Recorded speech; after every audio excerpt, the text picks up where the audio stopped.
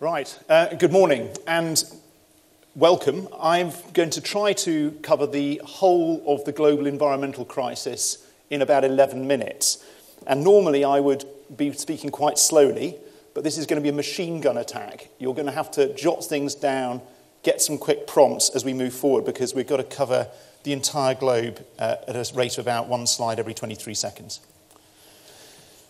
This is the problem you face. If we look at the world population, going back to when humans appeared from mitochondrial DNA, probably around 130,000 years ago, a population wasn't very big. By the time we reached around 3000 BC, the entire world population was a little bigger than 5 times that of Birmingham.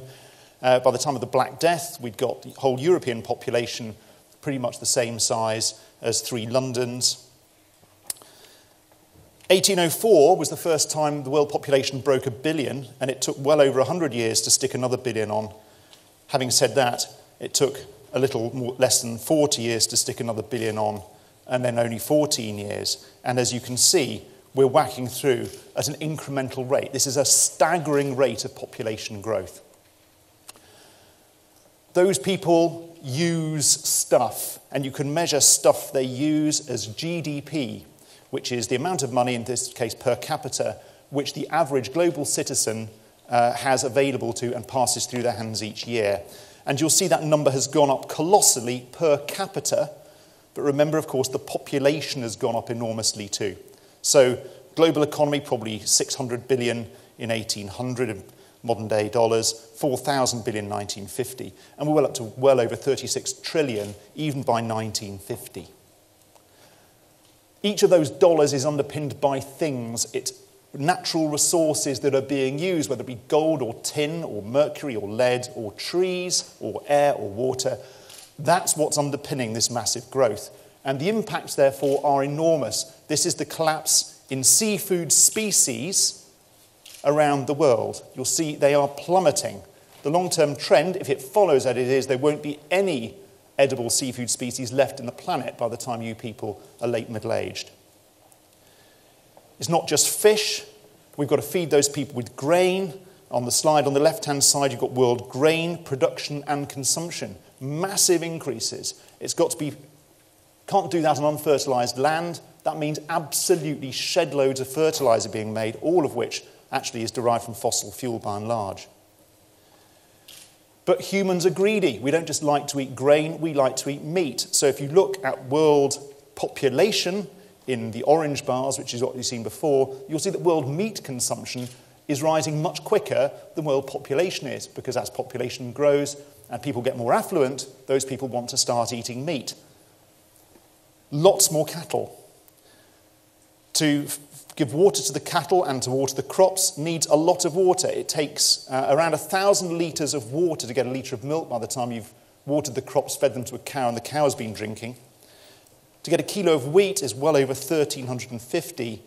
A kilogram of rice, very water-intensive, 3,000. But it takes over 15,000 litres of water to get 1 kilogram of meat. Massive consumption. Consequently, water is scarce. A lot of this map, you can see, actually is uninhabitable and you can't graze stuff on it anyway, the Arctic being an ocean, for instance. But if you look at the areas in red, pink and yellow, these are already under severe water stress or sufficient scarcity. It means we use more land. So let's take out the bits of land here that you can't grow things on, the Arctic Ocean and the far part of the Antarctic. Let's take out the areas that are desert, whether they're cold desert or hot desert. Let's take out the areas in which there's agricultural economies already at work. Let's look at actively harvested land under active agricultural management. The grey is all that's left. And what are those? They're rainforests. That's why rainforests are being cut down, because we've run out of land to grow other stuff on or graze cattle. All of this massive amount of economic energy going in creates an enormous amount of an economic industrial base. 70,000 new chemicals existence. By the time you're 10, you've got 35,000 chemicals in your body that never ever existed on the planet naturally. 1,000 new chemicals are created the world has never seen before every year, and we're producing well over 4 trillion kilograms of toxic waste a year. This is destroying our ecosystem. We're losing 3 species an hour of known index species. That was in the year 2000. And I'll pause just for 15 seconds to let you read this from the Living Planet Index 2008.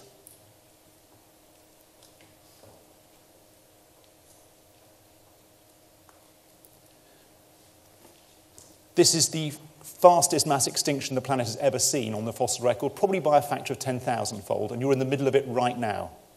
And this is not over millions of years, this is over half my lifetime because I'm 50. We've had mass extinctions before. What happens, though, is when an ecosystem is under pressure, you only got to tap it and it starts collapsing. So even the 1990s, American natural historians were saying this is a massive mass extinction already, and that's before other things have started to happen. And the big pulse, which will cause massive collapse, will be climate change. The climate changes because the Earth's orbit changes from more elliptical to more spherical or cylindrical. There's a 41,000-year tilt in axis, a cycle for that. There's a 26,000-year cycle, what's known as precession of the axis, which is like where a top is beginning to come to rest and it starts spinning like this. And you've got sunspot cycles, which summate to mean we go from ice ages to warm periods around every 100,000 years. But if you start sticking greenhouse gases in, like carbon dioxide, what they do is they let shortwave radiation through and they trap longwave radiation, which is heat. You stick more on, the world will get hotter. And it is, because we're burning a lot of fossil fuel. Fossil fuels laid down in 350 million year period, all right? And you can view coal as fossilized salad, really. Oil, coal, and gas are just nothing more than carbon stored. And we're burning them quickly. If we go back to my great-grandfather's time, first oil well was drilled, first domestic light bulb 104 years ago, no electric circuits to plug them into, bit of a waste of time. Only 10 miles of concreted road a little over 100 years ago in North America. First commercial jet ticket a little over 50 years ago. First home PC, 1973, by which time I was already a teenager. Last year, that's what we were consuming. Monumental amount of energy goes into producing these things. A monumental amount of energy goes into running these things. Net result of that, we're burning this at the moment, a second. And that amount is going up increasingly quickly. That's what we've burned since 1950 in billions of tons of CO2. The blue area is the total amount of CO2 we've released. A fifth of that will still be in the atmosphere in 33,000 years' time. It doesn't go away once you get it out. We're chopping down rainforests, as I've explained, which would normally be sequestering carbon. Net result, around 3.2 billion tons of CO2 released a year. And the next 3 years, chopping down rainforests will release as much carbon dioxide as every single aeroplane ticket ever sold since the days of the Wright brothers up to the year 2025. This is a catastrophe. All that gas is going into an atmosphere which, if you rolled it up at standard temperature and pressure, would be that size compared to Earth. Your atmosphere is very small indeed. And if you put a lot of stuff in to a small atmosphere, the concentration screams upwards, it traps heat, and you can detect that. You can measure Earth's temperature from satellites. You can also see what's happening, for instance, to ice caps as they start melting, in this case between 1980 and 2003. CO2 concentrations are rising fast. Politicians, and that means generally grown-ups, are doing absolutely nothing meaningful about this at all. This was the impact of the Kyoto Protocol. Actually, if you plot the maths, things have accelerated since then. We are in the midst of this mass extinction. When climate change starts kicking in, it's going to get a lot worse in your lifetimes. And it will produce disease, plague, pestilence, famine, and war. If we look at extreme weather events, reputable United Nations type resources, you'll see they're going up because global warming produces extreme weather events, tornadoes, fires, and so forth. This was the impact just of the forest fires that we had last year. And of course, that was following on at the same time from the floods in Pakistan. And these figures beggar belief, don't they? These are enormous impacts. A fifth of Pakistan's land area underwater from flooding. Net result of that is that you can't grow the crops upon which that big population depends. Food prices go up. Food prices go up. Poor people can't afford to buy grain. They start starving. When they start starving, they start fighting wars. And that's really what the trigger for the Arab Spring was this year. was food prices. And even the Pentagon in 2003 were warning of the fact that there are going to be significant wars in your lifetime, in your own backyard.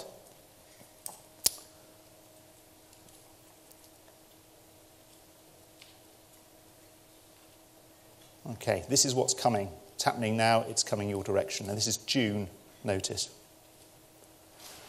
Right, so I think I'm vaguely on time. I am. Good. So the questions then, well, the firstly, to put the pitch to you. Adults, my generation, have no solutions to any of these problems. That's a fact. There is no issue worldwide being addressed about population control. There's nothing about agrarian economies, what we're growing, how we grow it, where we grow it. There's nothing at all about meat. There is no world policy at all on greenhouse gas emissions. There's no action being taken on these things at all. So the questions that I think you should come up with, or might think about, are, is it down to you as individuals? Do you recycle your paper, switch your light bulbs out, wear a jumper in the winter, and try to go vegetarian? Is the issue national? Should you be kicking the rear end out of your government? And you'll meet some of the government advisors this afternoon, I hope. Should it be international? Should you all be getting together to say the youth of the world will not take this anymore and you will do something? In which case, what's the answer? Is it political or is it economic? If it's economic, at the moment, it costs around 768 grams of CO2 per dollar spent on GDP. You've got to get that down to 6. So whatever solution you've got to come up with, you've got to come up with something that has that sort of scale of impact, and that's just on the greenhouse gases. And the answer might be scientific. Could be that you've got to communicate. It could be that you should be pressuring for nuclear power, for wind barrages, for solar wind turbines, or concentrated solar power. There's no national or international agreement about what should be done. You might say keep burning fossil fuels. Are we going to store it, store the CO2? Is carbon capture and storage? That would be an option. Some people talk about geoengineering. You spray particles in to reflect more sunlight away, for instance, on the greenhouse gas emissions. But you need to come up with some answers to all of those problems. And each of those problems does not act on its own. They're all integrated. And just to reiterate, adults are not implementing any solutions to this. And you guys and girls are going to be in dreadful trouble if you don't put some solutions on the table. Right, there you go. Thank you very much indeed.